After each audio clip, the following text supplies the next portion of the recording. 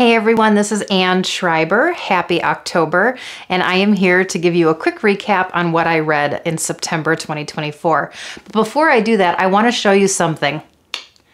This is all the books that I read in 2024 up through August. I think you've heard me talk about before that I was on a reading hiatus. I'd had something happen a few years ago and just found it really difficult to get into books, even though I used to read ferociously in years past. Well, obviously things changed. But now, look at what I read in September alone. I'm so excited. I'm so happy to be back into reading, following my passion. It's helping me become a better writer. It's amazing for my self-care. If you are not a reader, I highly recommend you give it a try. Even if you're not into the physical book, listen to it on Audible, books.com, or on your Kindle.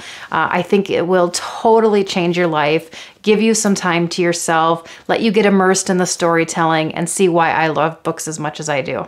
Thanks so much.